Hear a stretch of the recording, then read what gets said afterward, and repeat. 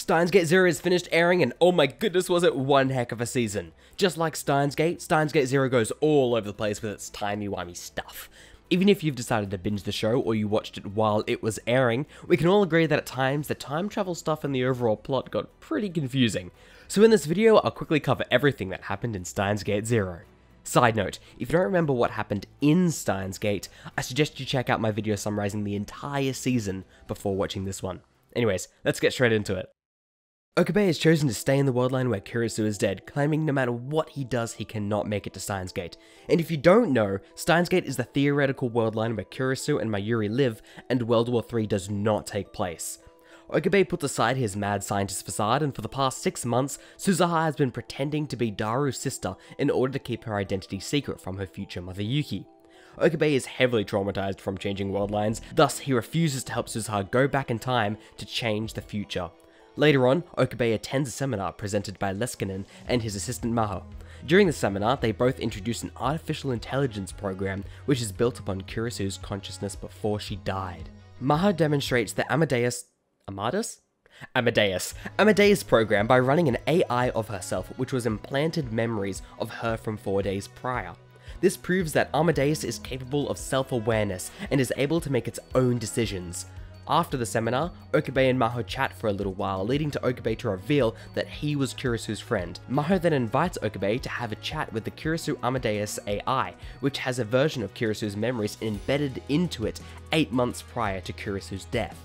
Leskinen and Maho allow Okabe to be a tester for Amadeus, and as a result, Maho installs the Amadeus app onto his phone, thus allowing Okabe to talk to Amadeus. Mayuri holds a Christmas party for everyone at the lab. While everyone is partying in the lab, Okabe has a really cute conversation on the roof with Amadeus, but Maho interrupts the conversation, reminding Okabe that the real Kurisu is dead. Then Okabe's PTSD kicks in, giving Okabe a vision of a world line stricken by war. Okabe concludes the vision occurred due to his reading Steiner ability. Suzuha explains to Daru that when she travelled back in time to the present, she brought along a future Mayuri's adopted daughter named Kagari, but was separated from her in 1998. Luca calls up requesting to meet up with Okabe, and as Okabe hangs up the phone, Moeka turns up at the door. It's revealed that Moeka works as an editorial writer in this world line and has been hired by Daru to find Kagari. However, Moeka informs Daru, Suzuha, and Okabe that a group of men and a foreigner have also been searching for Kagari as well. Later, Maho confronts Okabe, telling him she knows he's been ignoring Amadeus' calls, suggesting he give up being a tester for the Amadeus program. Luca arrives at the lab with a girl suffering from amnesia. The only link to anything from her past is an old Ooper. Mayuri and Suzuha arrive at the lab and the girl collapses as soon as she sees Mayuri, and Suzuha recognizes the girl as a grown-up Kagari. Mayuri, being the kind little nug she is, accepts Kagari's daughter-like actions towards her, and the two become exceedingly close. Okabe gets Moeka to continue to search for the people who were looking for Kagari in the first place. While the lab members celebrate New Year's at the lab, Amadeus calls Okabe, revealing herself to everyone in the room, but quickly disappears just before a group of armed men break into the lab. The armed men attempt to take Kagari, but flee almost immediately after Daddy Braun enters the lab to save the day with his sexy, ripped, bulging muscles. Anyways, proving that the group which just attacked were not the same people who attacked the lab members back in the OG Steins Gate. Okabe convinces Mr. Braun to help keep Kagari safe, and Suzuha and Kagari begin to work at Mr. Braun's store. Okabe receives a static call from Amadeus, asking for help, but before he can respond, Okabe experiences his reading Steiner ability once again, which leads him to change to an alpha world line where Kurisu is alive, but Mayuri is dead. Okabe is stunned to see Kurisu alive, and later roams around Akihabara for a while, meeting up with Ferris, Luca, and Daru. Kurisu confronts Okabe, telling him she's figured out he's from another world line, and that she has actually rebuilt the phone wave in this world line. Kurisu manages to convince Okabe to go back to his world line by taking him to Mayuri's grave. Kurisu tells Okabe not to interact with Amadeus too much because it could negatively affect his world line. Alright, now let's take some time to appreciate how cool this next bit is. Kurisu and Okabe kiss and it's adorable like always, but what's even more important is the D-mail which is sent in order to get Okabe back to his world line. Remember in episode 22 of Steins Gate, where Okabe is about to delete all traces of the lab members' activities from CERN's computers, and just as he presses enter on the keyboard, Kurisu runs into the lab about to say I love you, just as Okabe changes world lines. Well, she actually arrives at the lab in time in this current world line, resulting in Okabe not deleting CERN's data, thus leading to Mayuri's death.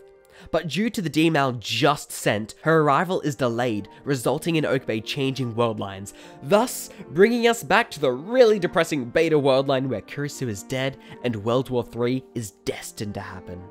Okabe wakes up in the Beta world line, hospitalized, with Fubuki due to them both suddenly fainting, presumably from the sudden world line change beforehand. It also seems Fubuki has some memories from the world line Okabe was just in, supporting the fact that everyone has some sort of reading Steiner ability, just not as prominent and reliable as Okabe's. Later, Okabe is informed that Amadeus' takeover has been prevented. Later, Suzuha questions Okabe about him shifting world lines and reveals to him that the probable cause is America and Russia experimenting with time machines. Mr. Braun informs Okabe about an organization called DERPA, who are presumably trying to kidnap Amadeus in order to obtain Kurisu's time machine thesis. Mahu tells Okabe that she has Kurisu's laptop, and Okabe frantically warns her that the data on it is what will cause World War III. We go to Daru's secret hacker lab, and Maho gets him to analyze the laptop.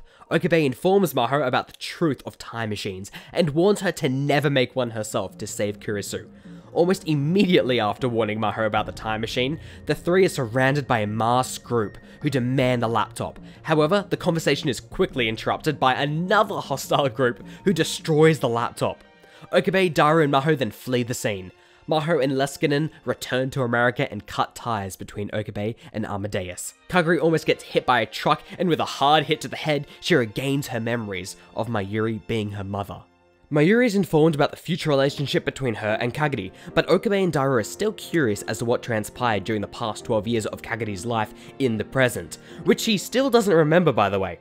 Suzuha realizes her and Kaguri's recollection of their separation 12 years ago differ, and Mr. Braun suggests a third party may have brainwashed Kaguri. Okabe and Mocha head off to the location where Kaguri was found and discover a secret facility where Kaguri was captive. We cut to Kaguri walking to the lab until she's distracted by a song and disappears somewhere. A few months pass and Kaguri is nowhere to be found. Meanwhile, Daru and Suzuha convince Maho to help them build the time leap machine. Suzuha is later attacked by a brainwashed Kaguri.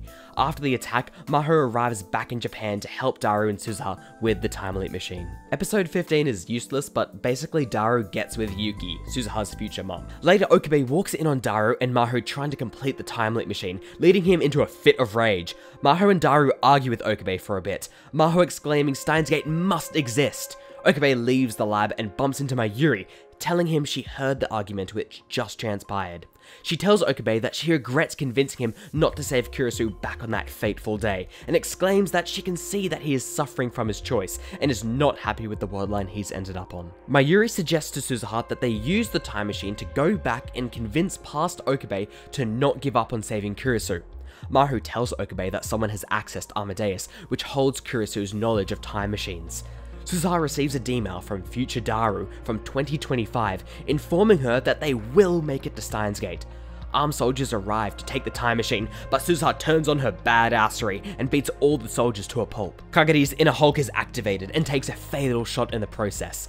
Leskinen reveals to Okabe that he is a member of Strat 4 and obtained information about the future from Kaguri, who had been brainwashed by future Leskinen. Just before Leskinen takes the time machine, he is knocked out. Suzuha and Mayuri try to use the time machine, but as the machine dissipates, it is hit by a DERPA helicopter missile. Suzuha and Mayuri are dead and Okabe leaves the tragic scene, distraught and scared. Okabe, Maho, and Daru work together to complete the time leap machine, leading to Okabe to time leap back before the tragic demise of Mayuri and Suzuha. Just like in the OG Steins Gate, Okabe tries to save Mayuri and Suzuha, but fails to do so. However, he's informed about Mayuri's plans to convince past Okabe not to give up on Kurisu. The time machine then gets blown to smithereens, and Okabe time leaps once again. Alright, this next bit's gonna get a bit weird, but here we go. Okabe attempts to time leap and wakes up in a room in the year 2036 where World War III has ensued. Daru, Suzuha, and the rest of the gang have created a resistance. Okabe joins Daru and the others, and Daru explains that the last time leap Okabe took did not go down correctly, consequentially missing the 48-hour time limit the time leap machine has.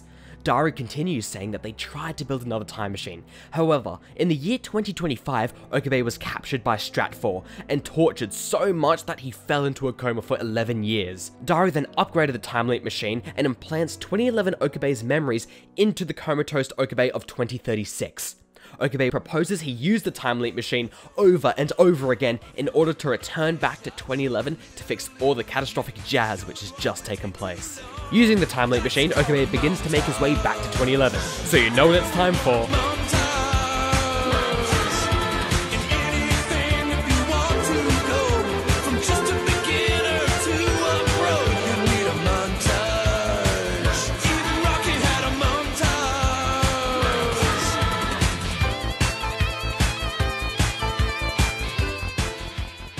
Upon reaching 2025, Okabe gets help from Amadeus to prevent being captured. Okabe finally arrives at 2011, and he continues his mission to try to save Mayuri and Suzuha and the destruction of the time machine. Each attempt ends in failure, and Okabe figures out that the Russians are able to acquire Kurisu's time travel thesis by stealing Amadeus's data, which holds the memories of Kurisu, which I feel like I've repeated so many times in this episode. But nevertheless, Amadeus proposes that she must be deleted so no one will be able to get their hands on the time travel thesis. However, the phone wave in which the gang usually send their D-mails through will be found out by CERN if used, leading to similar events which took place in the OG Steins Gate. At this point, Daru introduces his subpar version of D-mail, finishing a prototype of it during spring. Daru's D-mailing system, called D-Rhine, is able to send messages back into the past just like the phone wave could, however, it will not be detected by CERN. Daru estimates D-Rhine's limit to last New Year's Eve. The D-Rhine is sent and the world line changes and Amadeus is erased. Alright, this next bit's gonna get a bit confusing, so I'll take it a bit slower here.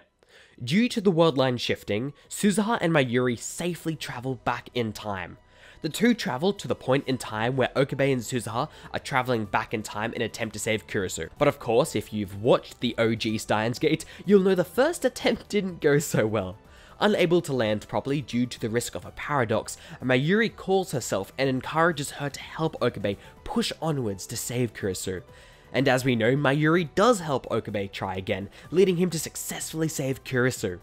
Suzuha is then forced to jump to a random era to avoid a time paradox, and they have no chance to use the time machine again because they've run out of fuel. However, to ensure Steins Gate is reached, in the year 2025, the Okabe we've been following throughout this entire season sends Okabe, from the OG Steins Gate, a video instructing him on how to save Kurisu. Thus, the Okabe from the OG Steins Gate reaches the Steins Gate world line.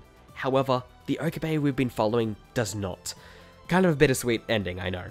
After sending the video message, 2025 Okabe heads off to find Mayuri and Suzuha, who've landed in 18,000 BC. Okabe arrives with his time machine to rescue Mayuri and Suzuha, and the three of them presumably time travel to another world line.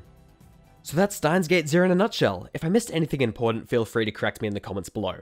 Before I end the video though, I just want to let you know that I finally have a bunch of social medias. That includes Instagram, Twitter, and I even have a Discord server if you want to chat with me and some other awesome people.